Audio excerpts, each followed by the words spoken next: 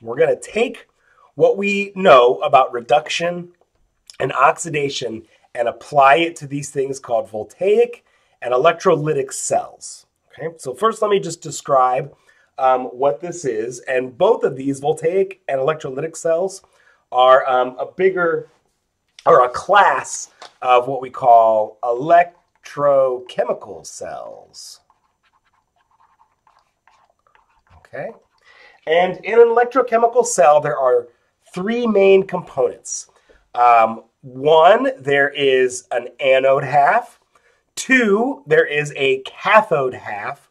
And three, there is a porous bridge which makes a complete circuit connection between the two halves. Okay? So for example, in my anode half, just as one example, copper and zinc don't have to be the only elements I use to make an electrochemical cell. But in this particular example, I have a metal zinc rod. So that is, in fact, a piece of zinc solid as indicated by the reaction. Okay. In the cathode half, there is a copper rod. So just metal, solid copper. All right. So in this anode half, this particular reaction goes through. And so we should think for a minute if this is oxidation or reduction.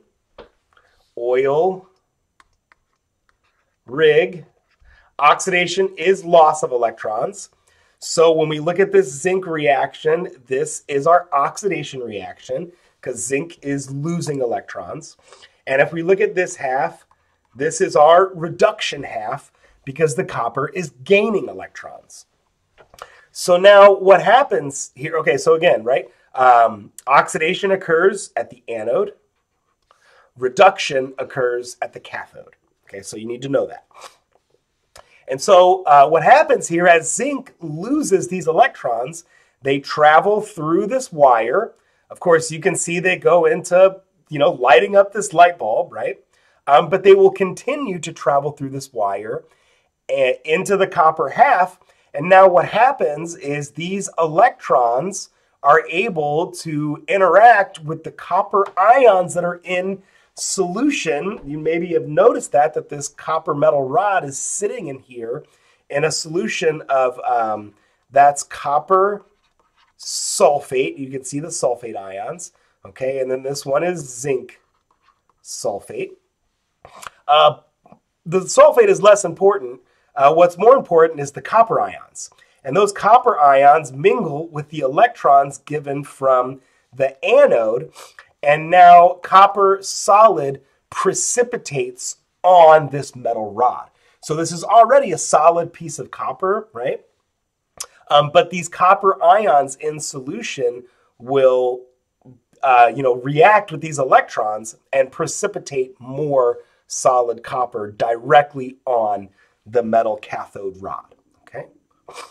And so now similarly, right, in the anode, when electrons leave the anode, then zinc ions leave that metal rod. And you can see that in the picture right here, right? Here are zinc ions leaving the anode, and here are copper ions precipitating on the anode, or on the cathode, okay? And so now this porous bridge becomes rather tricky because we have to have a complete circuit, right, for the electrons to flow round and round. We've got to have this thing as a complete circuit. So in this porous bridge, anions are actually able to flow through that porous bridge. The pore sizes are small enough that allow anions to flow. And so you might be thinking, well, how do these charges not build up on either side? And that's because of the porous bridge. So for example, when electrons leave the anode, it leaves this side actually more positive because electrons are leaving. However, to counteract that, anions from the cathode will migrate to the anode. So we'll say anions, okay, are flowing this way.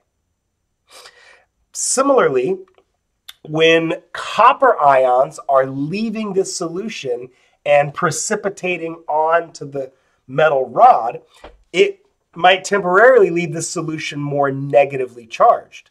So to compensate for that, cations from this solution, and so in this case it's showing sodium, because sodium is basically everywhere, hopefully as you've seen in your qualitative analysis, right, with your flame tests.